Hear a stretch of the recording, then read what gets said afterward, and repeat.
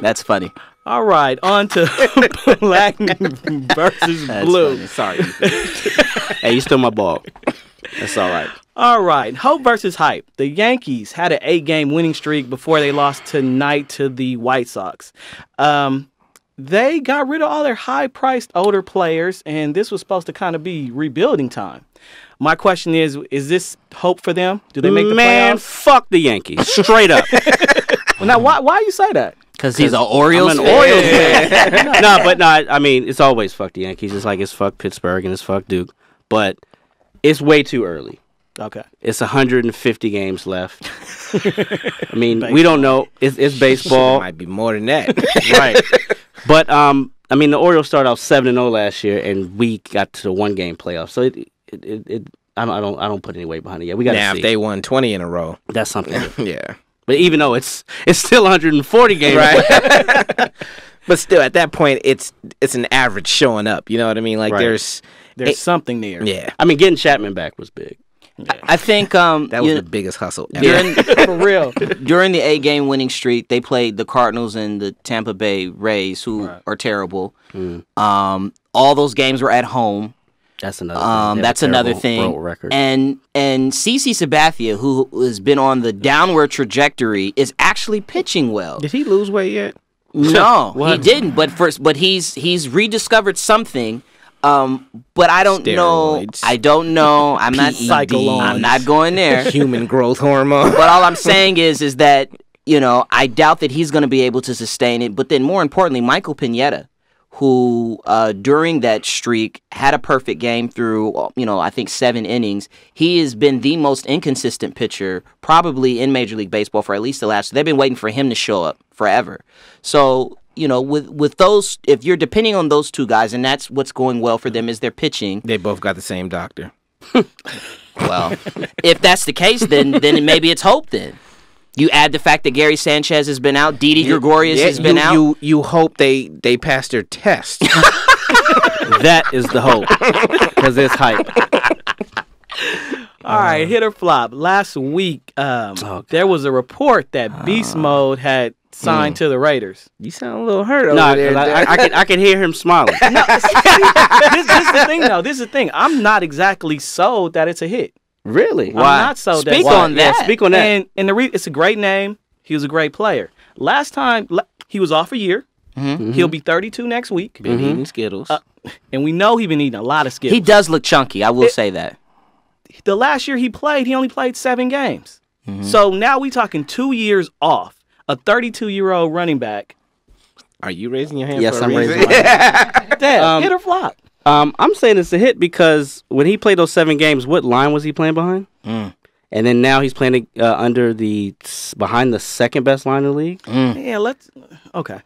I mean, what pat yourself on the back, brother. No, I mean, this is the thing. This is your time. They say Hey, why you got me doing your job? Come on, man. Our running blocking is not that great. Our run block is not that great. Well, pass blocking. You had Kenyon at running back last year, though. I mean, unless if Kenyon was 6'3", 260 pounds. I think the thing is I think it's a win for situational football. I think it's a hit from a situational football perspective because now you have a guy that you know will be able to go and get the tough yards. Yeah. You talk about the fact that he's 32, right? He's not running away from anybody. That's not what they got him there for. Yeah. They got him there because he's going to take care of the football. And they're not going to pass it on the 1 yard. Exactly. Exactly. Not to mention the off the field benefit. This is a win. This is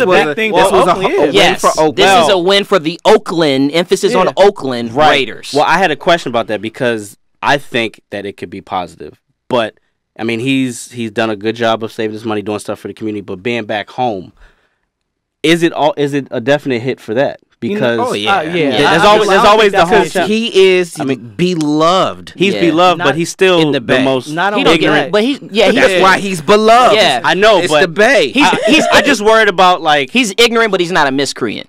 Right, no, I get that, but there's sometimes you grow up and I think it's gonna be. I think it's actually gonna to further go at Les's point.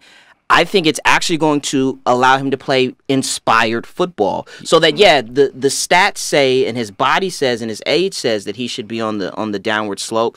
But I think playing in Oakland, I think will invigorate him in a way. It doesn't even matter. You got E40. Wait, no, I'm serious. You got E40, Andre Ward, and Marshawn Lynch. Yeah. Those are the guys who only got to pay for a thing in Oakland. Yeah. But you know that there's one big thing that we're missing here. They're not going to be in Oakland. Fairly. No, the 2 years. This is a 2-year thing. I don't even know. If He ain't leaving the house. He gonna probably play this season, and that's it. This is to get it out of his system, and for Oakland to smooth the transition over. And I think it helps David Carr. It helps them in situational football. I think it's a hit. Can you when he does a Lambo leap into the black hole? Come on, dog. It's gonna be crazy. All right. For all 12 people that are still there. Damn. All right, newsworthy or nothing to see. Eli Manning. This is something I didn't see much about. Yikes! So, Eli sent an email Running game. to the equipment manager saying, "Hey, can you get me 2 helmets that look game worn?" Huh. Basically, so he could sell them as game worn memorabilia. Now he's in a lawsuit for fraud. So is this newsworthy or nothing to see? And the Giants as well, And the Giants as well. The Why Giants was as he well. doing it? He has obligations with some memorabilia company. Yeah, I think. I don't think it's. I think it's custom to do this, where it's like, hey, give me some stuff that looks game worn. The problem is they just got caught up. Yeah, sending emails and stuff. Yeah. Yeah, to me, I can't make heads or tails of it right now. It's early. Those the emails look damning though.